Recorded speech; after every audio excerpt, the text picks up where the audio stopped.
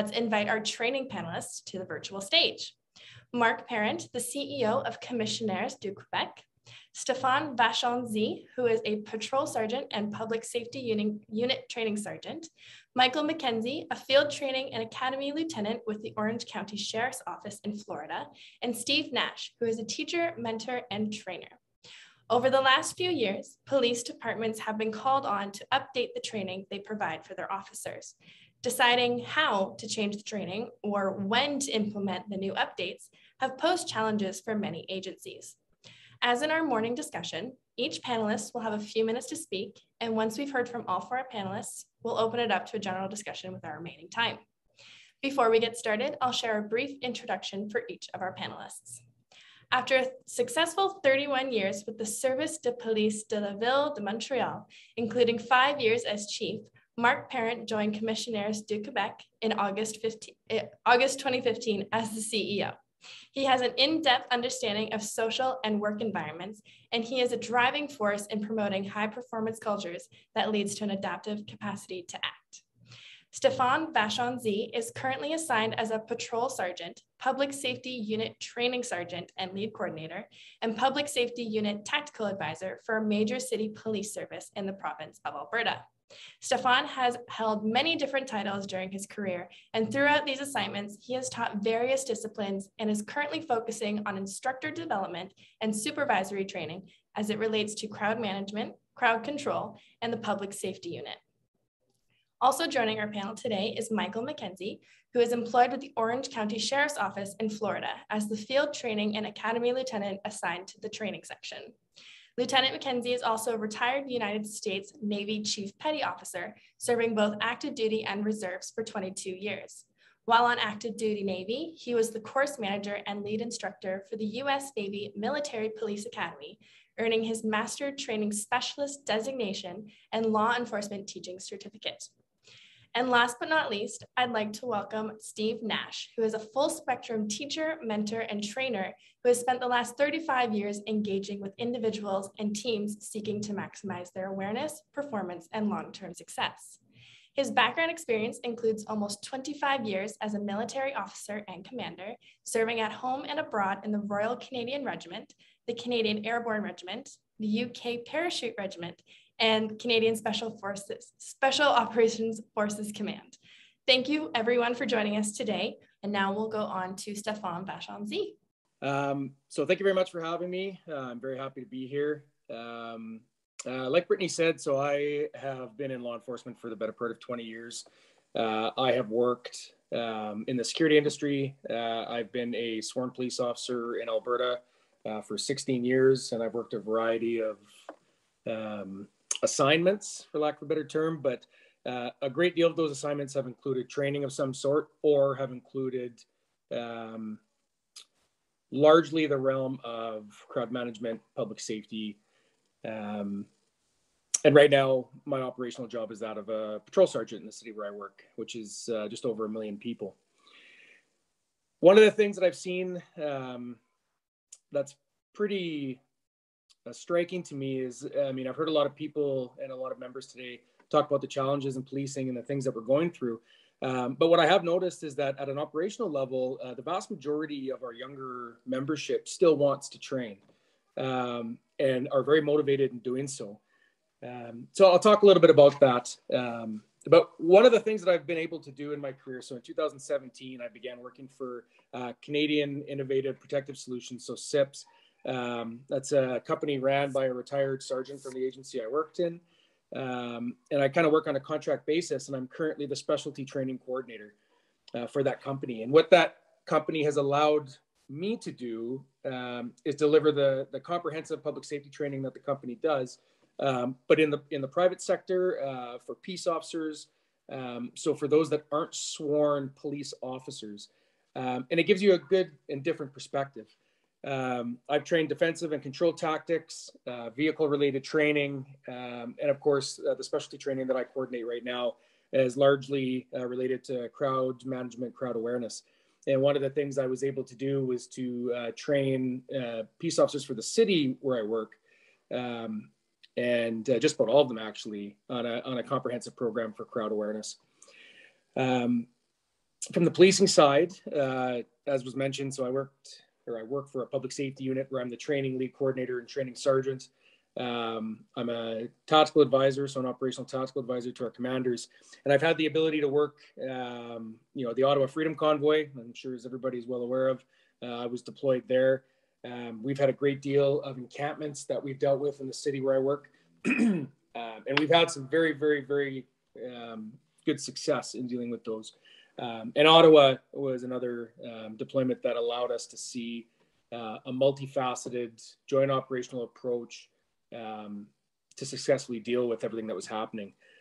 So that was very good as well, and gives you a lot more perspective when we deliver our training.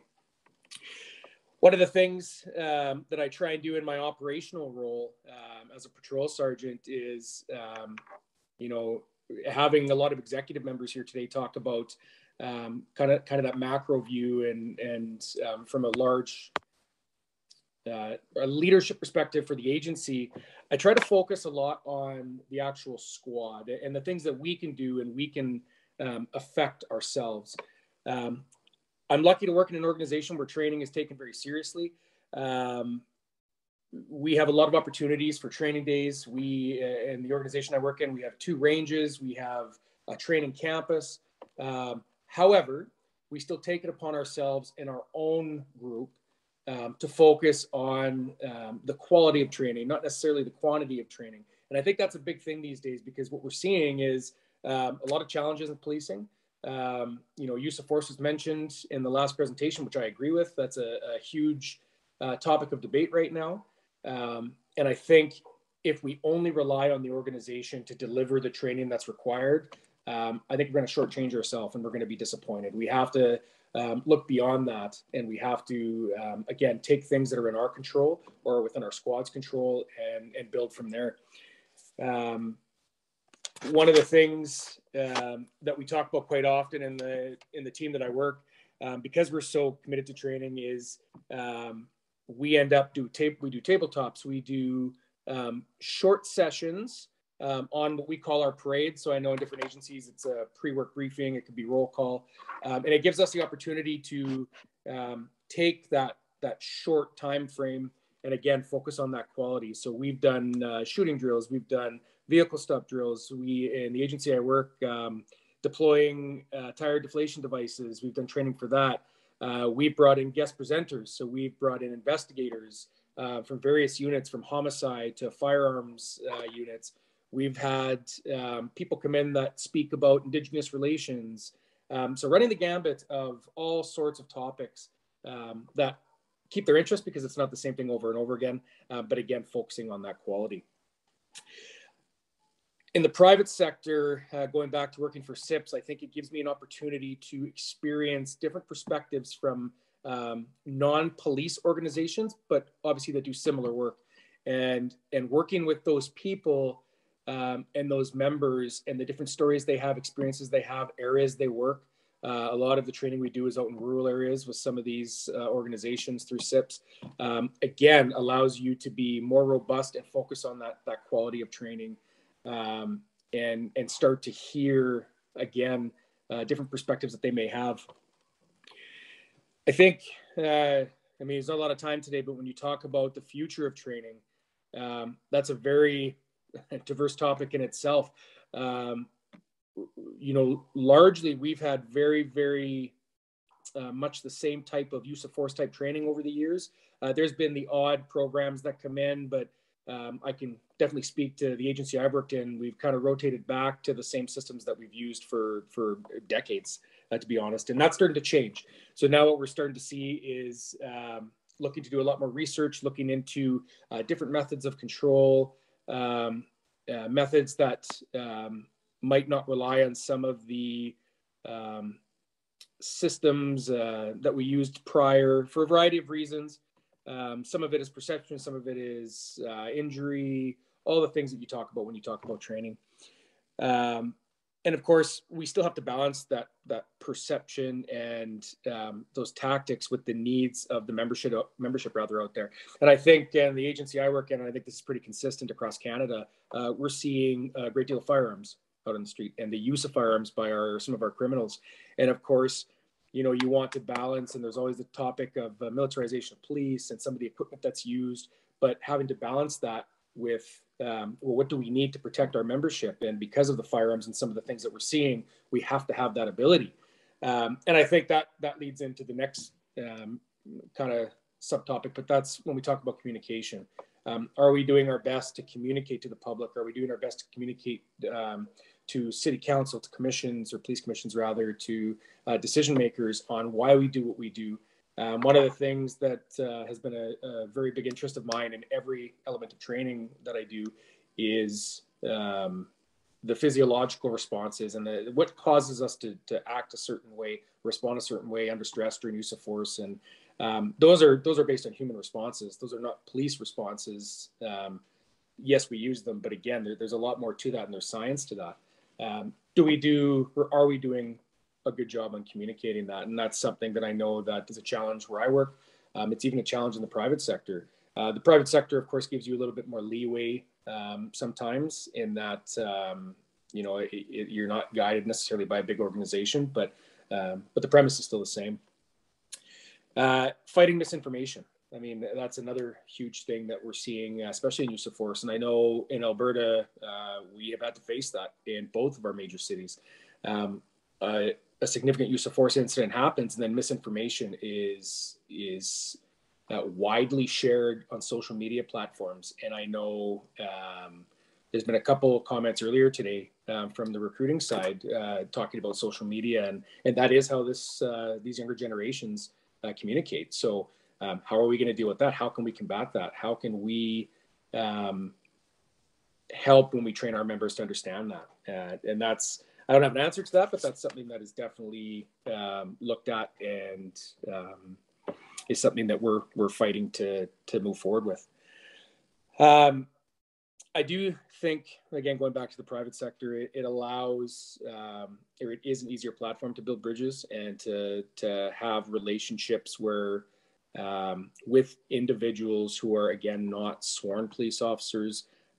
So you can start to build bridges, work on that communication. And I think that's quite huge.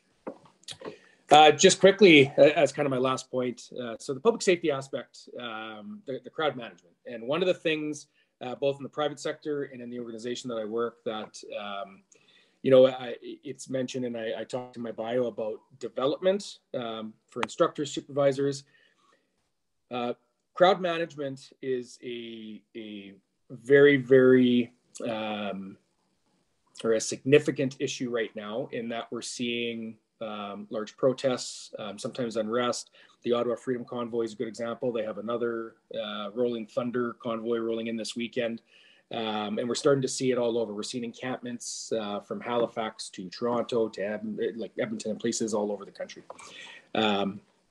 How we're dealing with that and the training that we're doing, and I can speak for the unit I work in and the organization I work in, is we're trying to get away from the old hats and bats riot team persona and onto crowd management. So being proactive, using the science behind crowd movements, crowd psychology, crowd dynamics, teaching our instructors from the ground level up, teaching our supervisors, teaching our commanders, ensuring that they are essentially becoming experts in that realm. And that way, when they do their decision-making or use their processes to deal with these types of issues, we have a much greater chance at success. And in the private sector, the same thing. So when we talk about crowd awareness, the same types of principles are being taught to some of these organizations of peace officers so that it's consistent all the way around, and that we're looking for that success without having to rely on significant use of force. Now, there's always the chance that happens, and we train for the worst case scenario, rather, quite often. However, again, we're trying to be proactive and trying to ensure that we're building that expertise and that leadership from the ground level up inside the teams to be successful. Thank you. Wonderful. Thank you, Stefan. Now we're going to hand it over to Michael McKenzie. Hey, good morning, everyone. Or actually, it's afternoon now. Appreciate once again, thank Blue Line Expo for inviting us to participate in this discussion group. I think it's very fruitful and informative for us to share our ideas. As Brittany kind of laid out before, I have a pretty lengthy background in training, both in the military and the civilian world. So some of that passion I brought to the training section when I got assigned here. What I would like to do over the next several minutes is kind of discuss how we as the Orange County Sheriff's Office have approached training, specifically since the pandemic hit, which kind of highlighted some of our weaknesses and some areas that we needed to address to ensure that our personnel were being trained properly in light of a lot of circumstances. One of the first things we had to evaluate our training in response to the community concerns after the George Floyd incident. That obviously sparked a lot of concern through our country, internationally, and we moved quickly to implement some de-escalation training and fair and impartial training for all of our sworn law enforcement officers to help try to reevaluate our training methods and make sure that we were getting the message out to our personnel on how we can de-escalate and approach our community properly, especially in light of a lot of the hate that was coming out of the George Floyd incident and the actions of the Minneapolis Police Department. We do conduct similar training to this, so this wasn't something out of the norm, but we decided to implement that immediately. The timeliness of this really reinforced our community's trust in what our agency's are doing, and that we didn't necessarily condone the actions of that police department involved in that incident. And that's really what it comes down to is building and maintaining the community's trust in our practices. I think being transparent to make sure that we're not trying to over or cover up or not tell anyone about what it is that we're doing, and kind of let them make the decision on their own based on the training we're providing. And I think that's been successful so far. We've had, as they have throughout the country, we've had civil unrest here in our own community. And I think the relationship that our agency has with the community has really minimized the effects of that. And it hasn't been as bad as it has in some other parts of the United States. Secondly, the pandemic, it really opened our eyes to creating innovative ways to get training done. Some of the challenges we had to prioritize how we could deliver our training safely. Our classroom training was canceled, severely reduced to promote social distancing. This obviously impacted our agency's training. Defensive tactics training was incredibly reduced or canceled due to close contacts. So a lot of the unknowns that COVID presented itself in the spring of 2019 really posed a lot of challenges of how close we could get to one another, and then what social distancing measures we needed to put in place to protect ourselves, especially from contracting the virus as well as spreading it. That pandemic pushed us to use other means to deliver training. We use a virtual system that's called Powered EMS. It's basically a virtual system that houses all of our policies and procedures. It also allows us the ability to create training programs and disseminate that through our entire agency in a variety of methods, whether it be a video presentation with narrative, with narration, or it could be through a PowerPoint presentation to accompany with a policy. And some of those have tests to at least validate some competency at the end of that. That's proved very successful for us. We've obviously grown as an agency, including more of these type of programs as we've moved along. Our basic recruit and training academy also had interesting challenges. It's FDLE, the Florida Department of Law Enforcement, mandated that we were trying to find options to make up some of this training. Our training section oversees our in-service and our academy training, so it's a little bit unique that we deal with our full-time law enforcement officers, our full-time and part-time civilian employee staff, as well as our academy students who've yet to have been sworn in as law enforcement officers, and they're just attending their first phase of their training. The college that hosts our criminal justice academy shut down with no plans of the academy returning, and that obviously can't happen in our profession. We need to continually hire, recruit, and train new police officers and put them through the training pipeline. And a delay in that process will obviously have a huge impact on our staffing, and it ultimately will affect the community that we all serve. So moving forward, I think we've had to find a balance using some innovation and tradition to chart the middle of the road. And the decision to bring our fair and impartial training was an example of this. We could arguably developed internally some training and argue that that may have brought more value, but bringing an outside entity into our agency to teach this not only brought an outside perspective, but it also created some more of the community trust that's so important in what we get done. We are constantly attending outside training from our agency, not just our leadership, but our line personnel.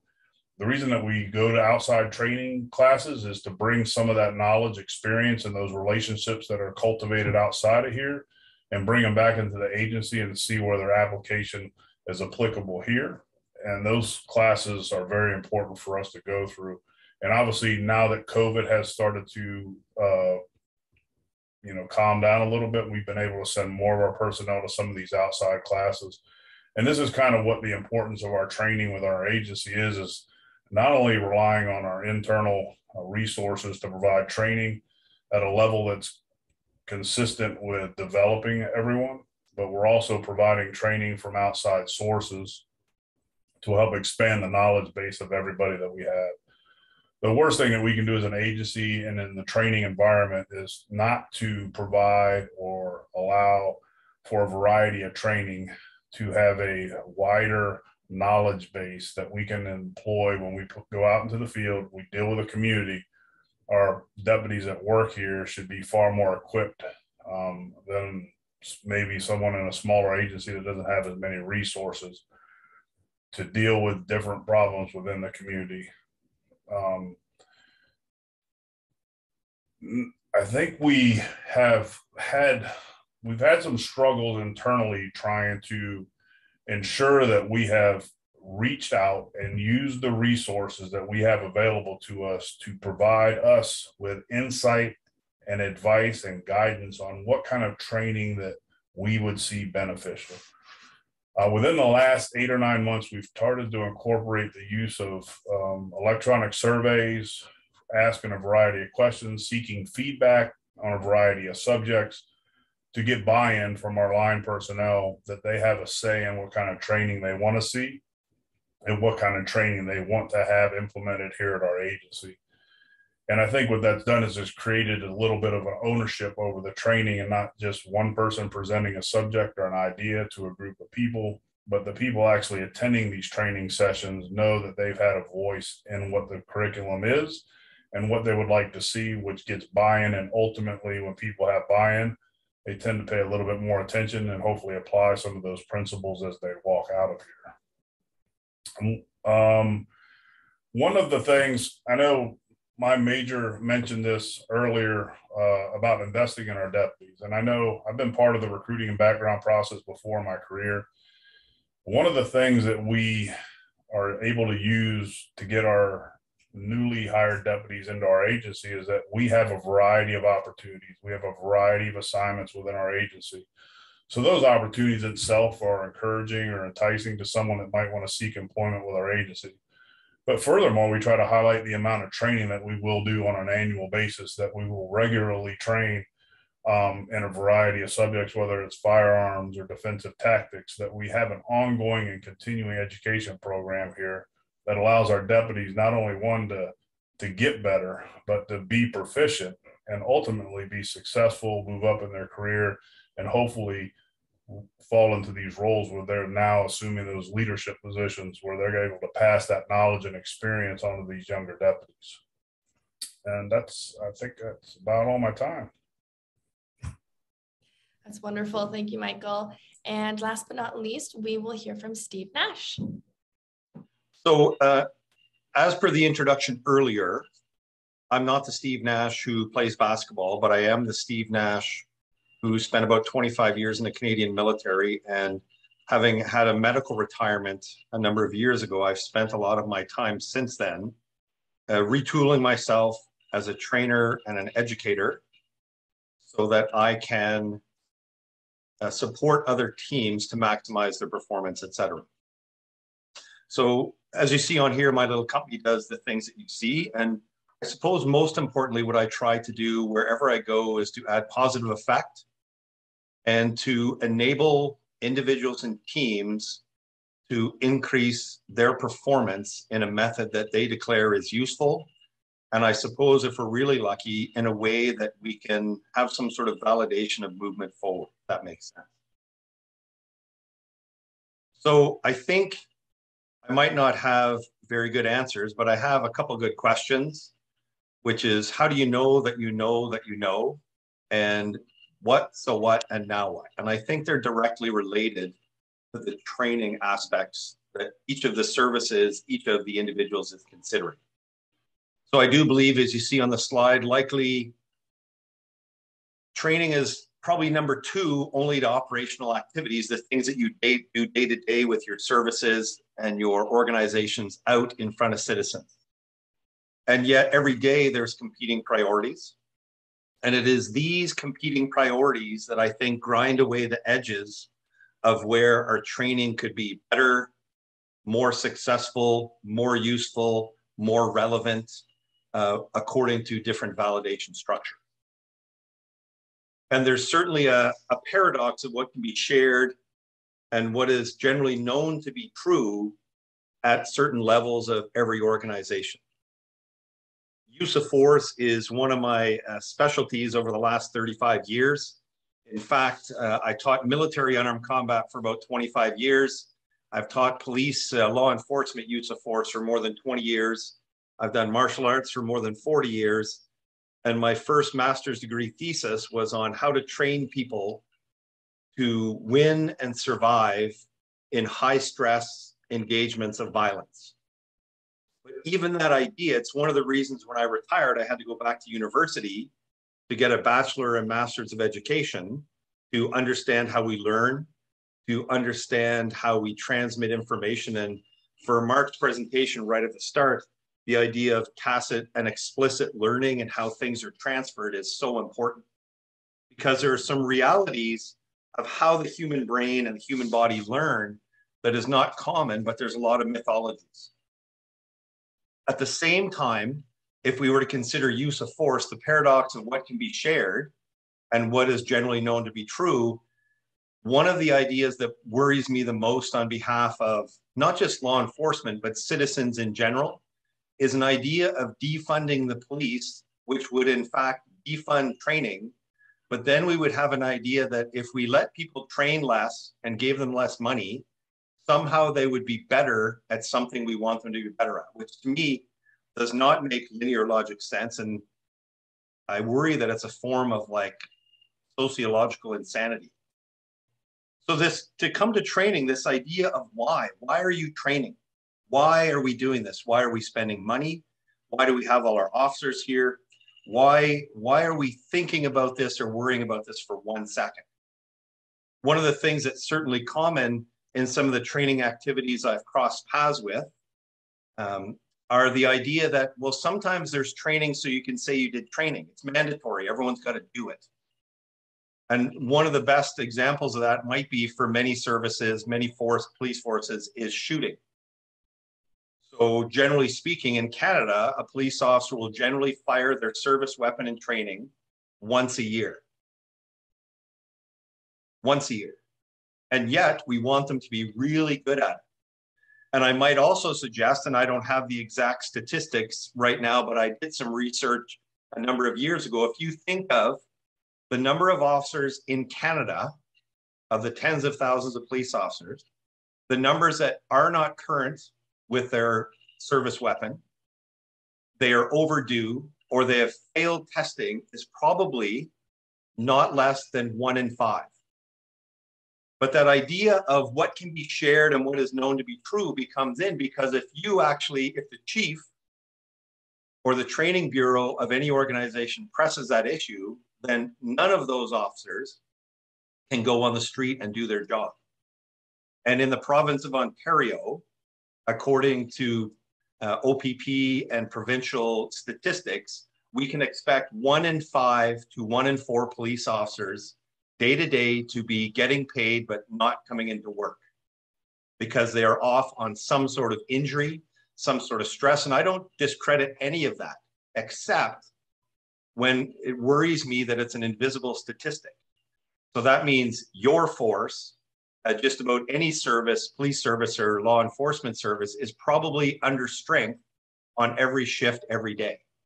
And that is one of the competing priorities for training. Especially since in training, if you do real training, you can get hurt. In fact, because part of my previous roles in special operations were to train some of the world's best operators to go into ultra high stress, ultra violent situations time and time again and try to have them survive and win on behalf of the lawfully elected government of Canada. But there's a high cost that you have to pay up front for skill sets or even baseline ideas. And again, to go back to the previous presenters of how we learn and how we take these things into us. One of the biggest challenges, I think, is the ability to describe bona fide requirements and to be able to say them out loud in the light of day. If we consider high-profile cases in Canada, the US, things like the George Floyd case, like that took off and became a worldwide movement. Regardless of what some of the facts might have been and what some of the mythologies and some of the disinformation might have been. And the real challenge for law enforcement in countries like Canada, the United States, the United Kingdom, Australia, and many others is that we believe in openness and we believe in holding people accountable, which as a citizen I demand. But there are all kinds of real requirements and real understandings that are not easily shared because they make the public uncomfortable. And certainly in Canada, every police service is overseen by a police services board and by political entities. So if you consider in Ottawa, why the convoy was not dealt with faster, well, because the political impetus was not there, because in countries like Canada, the politicians, the lawfully elected folks actually tell the police what to do. And the police do their best every day, and you know more about that better than I do, to try and implement difficult things in the real world. And that's why training as the basis for this becomes so important. One of the words I worry the most about is cost effectiveness or efficiency in training. Because to me as a trainer, I know from my previous life in special operations, any corner that you cut in training, you will pay for in operations. So you can either pay up front and not be cost effective, because that just means saving money, and not be efficient, because that means instead of doing 40 hours of training, you do 30 hours of training, but rather to pay the price in the investment. And Michael talked about this a number of times, the investment in your most invaluable resource, which is your people. And I suppose one of the aspects that is most challenging for all of us, whether you're in the general public, in law enforcement, or somewhere in between, is some of the realities of learning. I'm presently in a doctorate of education program focused on leadership and innovation, but I don't know much. But one of the things that is repeated in the neurology, right, how the human brain literally learns, and in the highest and most recent educational research is human beings do not learn when things go well. We do not learn from success. We learn from failure. We learn from complexity. We learn from mistakes and errors. And yet, every police service probably represented in this community of practice that we're talking to here is likely told that failure is unacceptable. And I would agree as a citizen, I would like to have failure minimized out in the operational world, on the street, in the community. So that means very purposely, failure needs to be allowed to occur in training. If I consider training use of force or martial arts or shooting or any physical high performance activity, the easiest start point to improve behavior and physical, cognitive, emotional learning is to start from a failure. But if we allow failure to be failure to be failure, then we actually stop the learning and growth process because we're afraid of admitting that we didn't get it right. And I suppose the last thing that I'll share, besides this thank you on the screen, is the idea that, and I got this from a great educator a few years ago, is poverty's nerfing. You're not NERFIC. I'm not NERFIC. Our systems aren't NERFIC. The law is not NERFIC. And certainly human-to-human engagement under high stress, including violence, where people can get hurt or harmed, is highly imperfect. So to expect perfection, I don't even believe that practice makes perfect. I don't even believe that perfect practice makes perfect. What I believe is that training and practice can help you be better. And if you're really lucky and if you really try hard and you think about it, you can have relevant training that coincidentally matches the coincidental live event that allows for the best possible outcome. So rather than bore you to tears, I'll close out with a thank you to everyone out there in this community. I used to be part of an apparatus that helped keep Canadians and their families and our allied friends safe. But now I'm just a grandfather and a civilian trying to support people who take on this difficult path. Thank you. Amazing. Thanks, Steve. Now, I do have some questions for our panelists. The first question is to everyone. It says, over the last few years, we have seen calls from the public to change police control tactics. Can you tell me about the rise in de-escalation tactics? I think we all kind of touched on it a little bit, but if you guys wanted to get into it a little bit more. Yeah, you know what, I'll start, I guess. I think there's this misconception from some in the public that de-escalation is something that's almost new and that we haven't really done a great deal of in the past. And I can tell you from working with the agency I'm in, other agencies, the private sector, de-escalation and the ability to do everything you can before you use force is something that has been around for a long time. And the emphasis has always been there. The thing is that use of force is just more prevalent in how it's accessible on social media and the ability for people to see it. That didn't really happen before. But, you know, you talk about training, and the more we're able to train, the more confident our people are going to be. And from what I've seen at an operational level, the more confident they are, the less likely they're going to use force, the more likely they're going to use their communication, and which leads to de-escalation. But, you know, another thing, when you talk about de-escalation, so we have all these less lethal systems now. A lot of agencies, of course, we have the taser and different types of tasers. You have impact weapons, RWINs or things like that. And all of these different steps that are employed if communication doesn't work before we have to resort to lethal force. And there's all these systems that I don't think the public has a lot of knowledge on. But these types of practices have been going on for some time. So I think that goes back to the communication. Are we communicating the best that we can to the public to allow them to understand what we do and why we do it?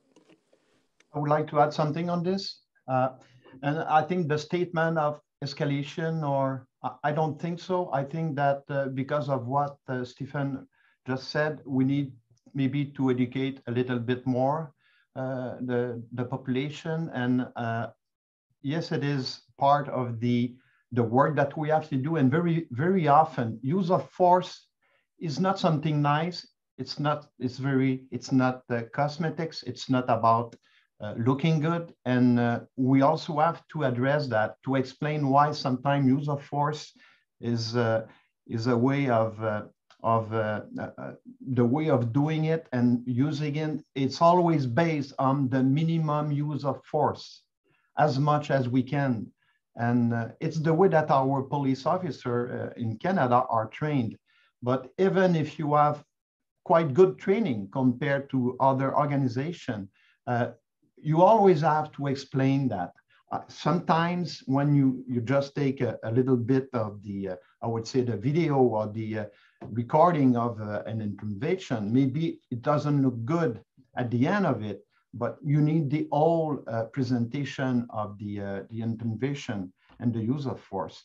And I think that public organization that were, Steve said that les instances de surveillance that look at what we do I think we're quite transparent about sharing those information, and we know that it's very complex on the street, and this is why you need to always educate and explain what you do, and a big part of it is about communication. But I do not agree with the term escalation.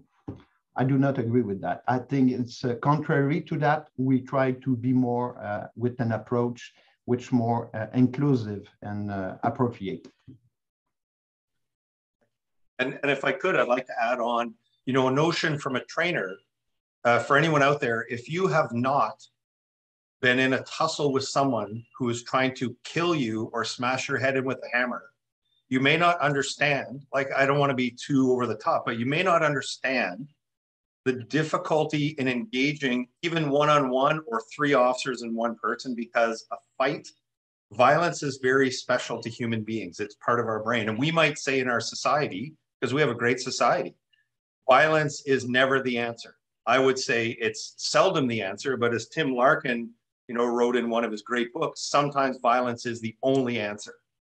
So if I'm going to defend my grandson, and previously my role on behalf of the lawfully elected government of Canada was to defend people with violence from those who could not defend themselves. And this idea, like the full spectrum of use of force, always includes communication, always includes officer presence, always suggests to de-escalate as soon as possible, to minimize risk and harm to everyone. But that is a baseline for all Canadian, all American, all sort of related police forces. But it's not the baseline for those who would fight with the police or those who would purposely break the law. And it's a skewed part in our brain of how this works. And I would go back to one of my comments from the presentation. The highest order of use of force that we show in media and in movies and in fiction is I can hurt you and you can hurt me. But that is by far not the highest. The highest order of training and application of use of force is no one is hurt. But that is so difficult. And most professional police officers, from the very minute they join, they agree that they are probably going to get hurt while they're trying to make sure the person they're fighting doesn't get hurt. And that is such an important quality. And it goes back to, and you probably talked about this in recruiting, but it's important in training. How do you validate that the person you have brought in your training is of good character and has good intentions? That doesn't mean things won't go wrong, but that means you found the very best person for your service. They are trying to help others, but it's hard to validate character and intent. It's easy to validate as a bystander what I saw in 7 seconds of video, even if I ignored the previous 35 minutes of video. So that idea of, that's why in training you have to pay up front. So if you only train in 20 hours, don't expect to be good at it. Like I said, I've done 40 years of certain training, 25 years, and I would be worried in any confrontation that I was going to get hurt. And I would be worried in any confrontation I was going to hurt someone else. It's totally normal. But in our society, as Mark is talking about and Stefan mentioned, it's difficult to share ideas of reality because people watch a lot of movies, a lot of X-Men, a lot of Marvel, and a lot of YouTube, which might not be telling them some of the realities of the challenges of professional law enforcement. And just a last, I've been lucky enough in my military service to travel to, I've seen 50 or 60 countries and their police forces. And if you were in Canada, the United States, United Kingdom, Australia, France, if you're in one of those type of nations, trust me, you have the luxury of some of the best and most professional police officers on the planet Earth. How do you know? Because when they stop you, they say, "Excuse me, could I see your license, please? Excuse me, ma'am. Excuse me, sir. Thank you very much. Have a good day." Awesome. And now I think we'll have just time for one more question. Michael, I believe it was you who mentioned using outside resources for training for everyone. What new training tools are out there for police agencies to utilize? I mean, you really got to look at your local and your state level agencies. A lot of people have developed training within our own communities that provide law enforcement officers with a different view of looking at things. One of the things we recently did as far as leadership focused training is that we've reached out to outside entities. Echelon Front is one that comes to mind, where they provide a level of leadership training that can be applied to our employees, both sworn and civilian, and accomplish the goal of developing and creating better leaders within this agency. I think leadership-based focused training has a lot to do with how well our people are trained. If we're focusing on developing our leaders and seeking out training outside of the agency for some of those trainings, it's going to help create a core group of people that will support and endorse the training that's being presented within our agency. So we do a lot of that. We reach out to other law enforcement agencies in the area that host classes.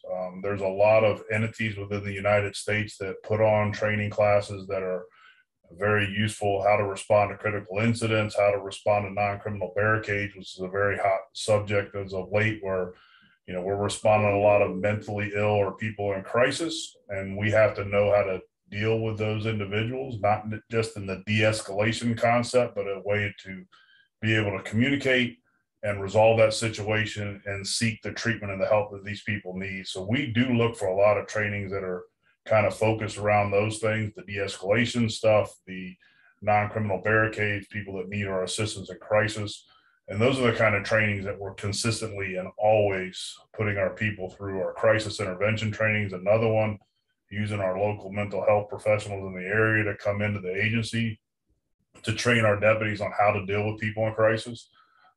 You don't know how to deal with people in crisis unless you're trained on how to deal with people in crisis. It's one of the tools that we as law enforcement officers tend to overlook, that we look past some of the mental health problems in our community and just assume a person's acting that way maliciously or purposefully, instead of, hey, maybe this person's in crisis, maybe a different tone or a different dialogue with that individual is going to de-escalate the situation and allow us to get them some of the help or some of the services they need.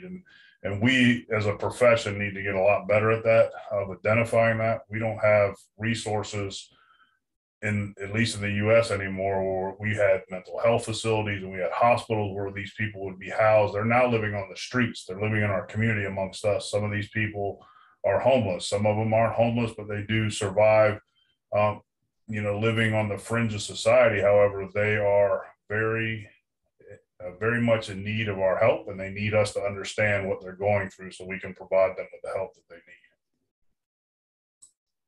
If I may, just in 30 seconds to what Michael said, when you also need to be more, I would say, in a reality in your community, how can you work to do simulating call in the area where you work? So you, in this case, you can do major scene exercise, but you're going to go in your schools, in your hospital, places that you might meet in the reality when you answer calls. We do video analysis, case study. It takes process in case study. And it's very important also to do a lot of debriefing, so feedback about, in reality, when you do an emergency call and you have some kind of situation, to debrief together as a police officer on the field. Feedback is very important to learn from each other. So I think it's quite there. It's you only need the leadership to believe in it and give this opportunity to your people to learn. Wonderful. Thank you, Mark. I think that's about all the time we have. So I just want to say thank you again to our panelists, Mark Parent, Sergeant Stéphane Vachon-Zi, Lieutenant Michael McKenzie, and Steve Nash.